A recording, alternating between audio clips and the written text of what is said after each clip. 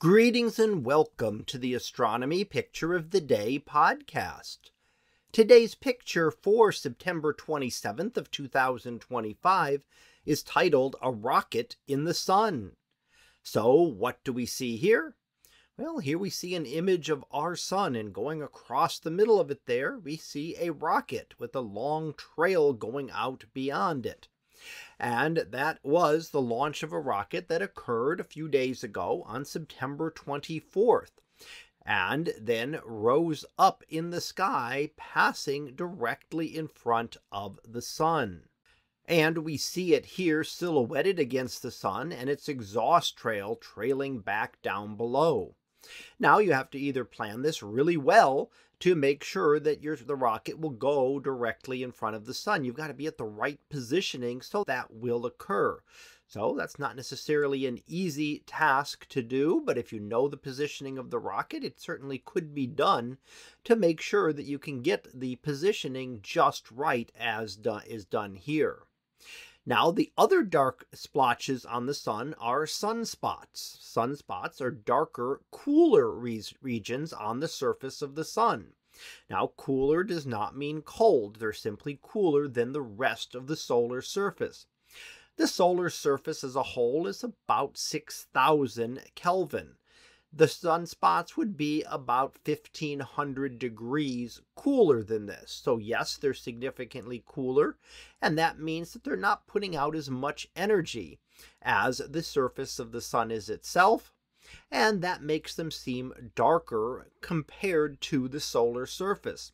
However, if you could take that material and put it out in space, it would actually be a nice orangish red color. It would still be giving off energy, just not near as much as the regions around it.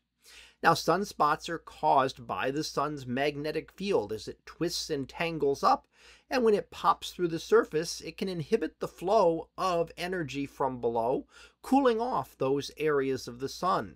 And the sunspots are associated with solar activity and can be associated with things like solar flares that then can affect Earth. Now, what was the purpose of this rocket? It had nothing to do specifically with the sun, but was actually launching 3 new weather missions to study weather here on Earth.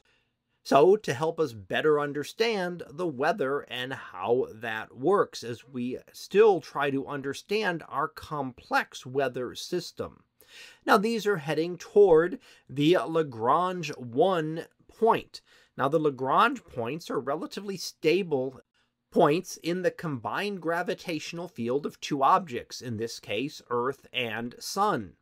And the L1 point would be between Earth and Sun and would be where their gravitational fields balance.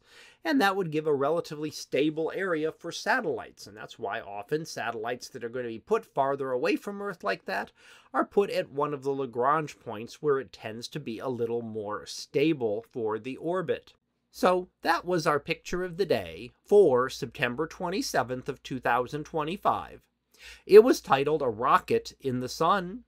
We'll be back again tomorrow for the next picture, previewed to be spots on the rocks. So we'll see what that is about tomorrow. And until then, have a great day, everyone, and I will see you in class.